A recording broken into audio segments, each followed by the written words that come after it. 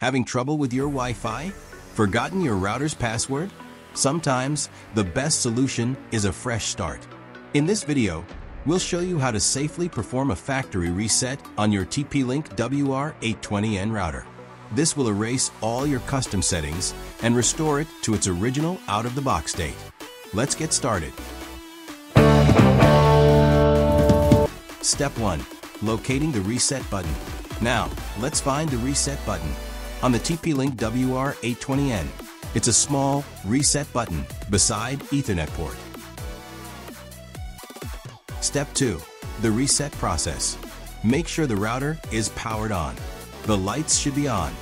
Now press reset button for 10 seconds, and you'll see the lights on the router flash or blink. This is the sign that the reset process has begun.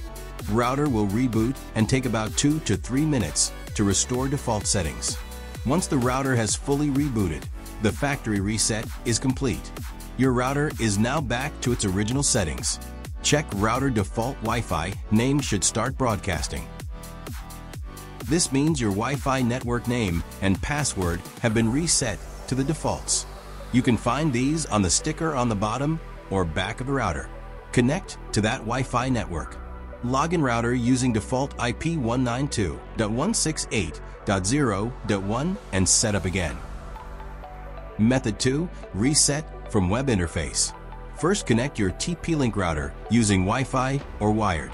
Access default IP address 192.168.0.1 and use admin password for login.